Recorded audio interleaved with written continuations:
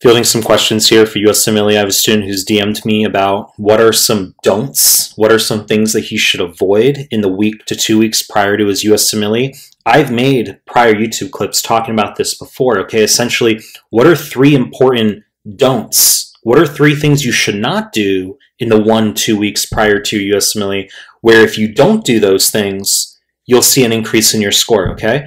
Give you a very fucking clean and consolidated answer here. So before we get started, please subscribe to my channel. I really appreciate it. Give the video a like. I really appreciate it. Find me on Instagram at mehlman_medical, mehlman_medical. Links down below. Find me on Telegram. The links to the Telegram group and channel down below. Now start the clip. So as I just fucking prefaced with students asking about things he should not do in the lead up to his USMLE, I can give you a very consolidated answer here with 3 don'ts. The first is, I don't want you doing UWorld QBank up into your actual exam. We'll get some students very emotional when we talk about modulation of one's UWorld prep, okay? People don't like modifying how they're going through UWorld, but it's a bad fucking idea doing UWorld up into the exam. I'm not talking about UWSAs necessarily. I don't advise doing UWSAs, okay? I advise doing all the NVME content. I'll elaborate on that in a second. So there is a time and place occasionally for a student doing a UWSA late, but we're talking about QBank, UWorld QBank up into your actual exam. Bad fucking idea, and it's a mistake that some students make where they'll be e.g. 6 days out and they're still doing UWorld questions, okay? Even review of UWorld, you should be done with UWorld, I would say, no fucking closer than 3 weeks to your exam max, okay? I generally reserve the final month for doing just purely NVME, which is the segue into the second point, a mistake, as in a don't, okay? Don't neglect all of the NVME content. So for step 1, I want you memorizing NVMEs 20 through 30 as well as free 120. You're gonna do 20 through 24 offline, free 120, 25 through 30. I give students about 2 days per NVME exam on average. Obviously, if you're scoring higher, you can get everything done, including the review in 1 day. I've made tons of clips here on my YouTube if you just search as far as how to go through the NVME exams, that whole process more in detail.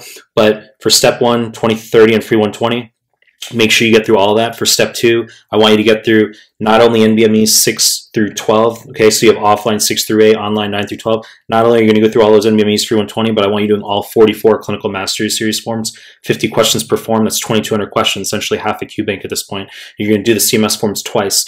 You need to do all that fucking NVME content for both steps. Big fucking mistake, not going through all the NVME content. Your final 3 weeks to a month for both steps should be pretty much just all NVME content, okay? Yes, you can supplement with my PDFs in the evenings, okay? But the bulk of your day needs to be assiduously reviewing the NVME content.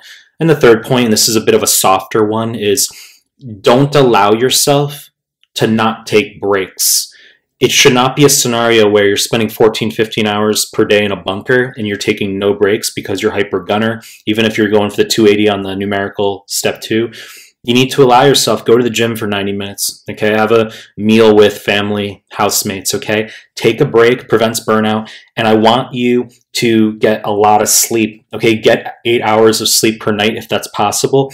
Don't take naps during the day, just study straight through the day very efficiently, but make sure you're sleeping, okay? Very important. So in short, recapitulation here in terms of 3 don'ts in the final 1 to 2 weeks. Number 1, don't do UWorld up into your exam. Big fucking mistake.